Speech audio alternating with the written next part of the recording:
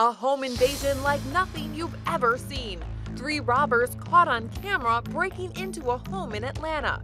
Surveillance footage from inside the house shows armed men running rampant. About a minute later, a woman holding a gun comes out from the back room.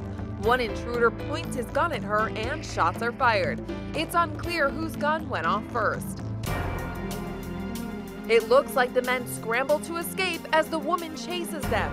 2 out the front door and 1 out a window in the back.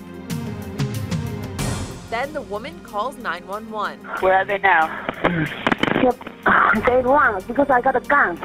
During the violent exchange, police say one of the criminals was shot and killed. The woman will not be charged for his death. Police say she acted in self-defense. The 2 other intruders have yet to be identified. Police say they are considered armed and dangerous.